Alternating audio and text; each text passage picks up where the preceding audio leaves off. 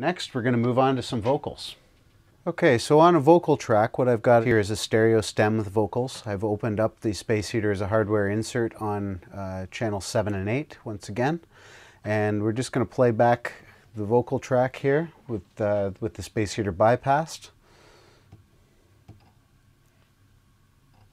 There's something about the thing. And here it's a compilation of the vocal tracks all mixed together into a stem.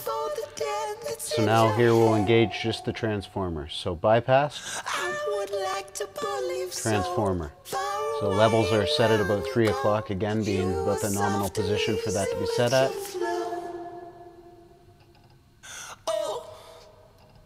Bypassed, engaged. Now we're going to engage the tube drive. You can see it's set here at about between 10 and 11 o'clock. You can hear that bit of grit that's being applied.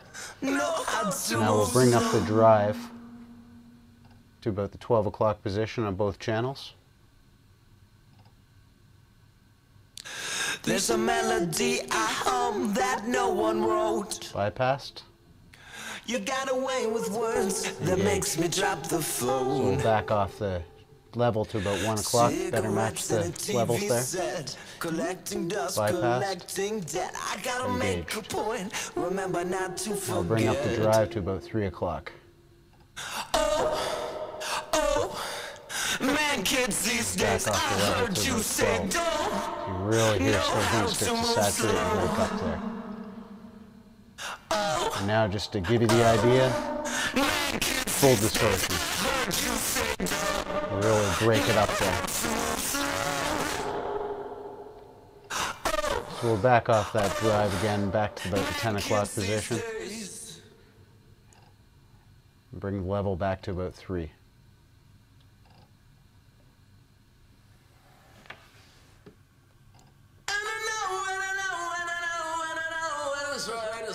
Bypassed, engaged. Bring it down to 70 volts.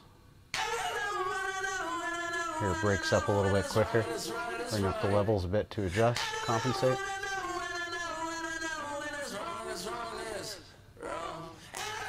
And bring it down to 35 volts. And turn the levels all the way up. Back up to 70. Know how to move slow. Know how to move slow. You say, man, kids these days. I heard you say, don't know how to move slow. Know how to move slow. You say,